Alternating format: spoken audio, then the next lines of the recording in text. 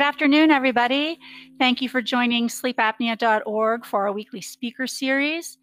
We are happy this week to present on the topic of UARS, Upper Airway Resistance Syndrome.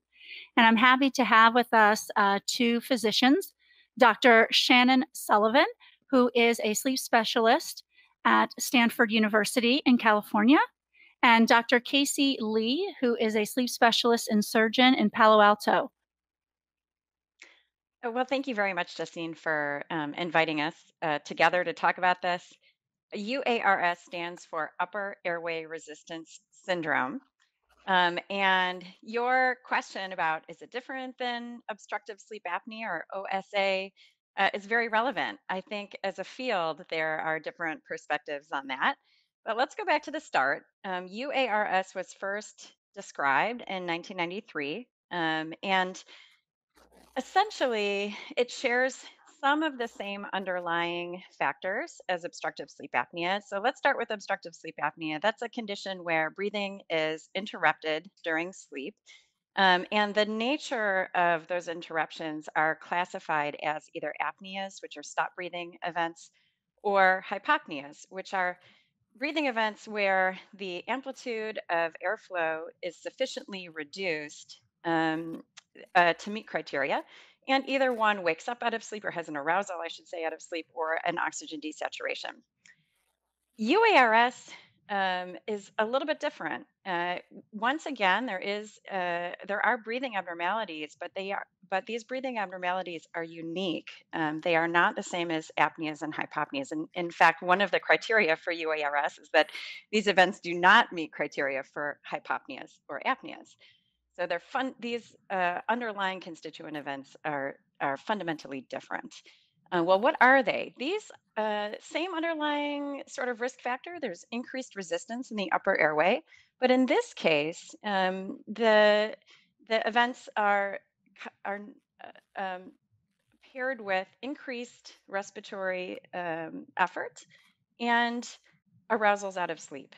And what's really unique about upper airway resistant events, which are called respiratory ARERAs or respiratory effort related arousals, is that they are marked by considerable flow limitations. So these events are recognizable on overnight sleep studies, but you have to be looking at the nasal signal to be able to see these events. Now, kind of bundling that together, what actually is occurring is that an individual is having very fragmented sleep.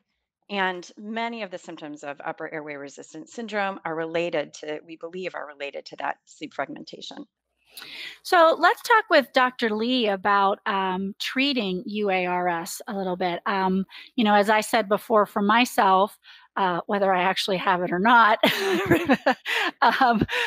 I chose to use CPAP therapy. My husband was using it. My daughter was using it, so it was very familiar to me. Other people, it might be a little bit more intimidating or daunting. But what are some of the treatments that are out there to help people that have this airway resistance? In summary, I think that you want to really focus on improvement of nasal airway, whether it's nasal surgery alone or expansion of the nasal cavity with maxillary expansion. None of these surgeries are very invasive. They're usually outpatient surgeries, and they can be quite helpful in UARS patients. What about, so if you think that you eventually get OSA, is it a precursor to, having that develop later on? I mean, as we all age, everything seems to become looser, less firm. And so do you just eventually roll into that, or is it too not necessarily combined? My 2 cents, I don't think we know, but my 2 cents on that is both. There are some folks who have UARS that will, over time, for women, perhaps at menopause, or for either men or women with substantial weight gain, go on to develop classical OSA, but not everybody does. And so I think we take one patient at a time and try to do the best we can to treat their particular sleep disordered breathing, and knowing that we need to follow them over time. Yeah. Yeah. Yes, I absolutely agree with Shannon in that, years back, people would say, well, it's a continuum of UARS and gradually progressive into sleep apnea. I don't think that's really the case. I think there's some a subgroup of patients that may do that, as what what Shannon mentioned. But I think that it really is quite different. Again, it's going to go into some more of a neurologic type of factors, but I don't think that every patient with UARS is going to ultimately develop sleep apnea.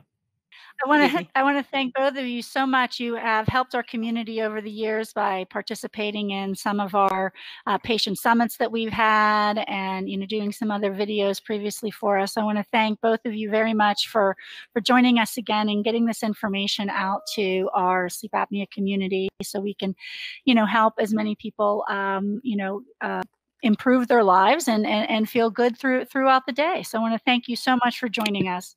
Bye, everybody. Thank you so much. Check us out at sleepapnea.org. Thank you.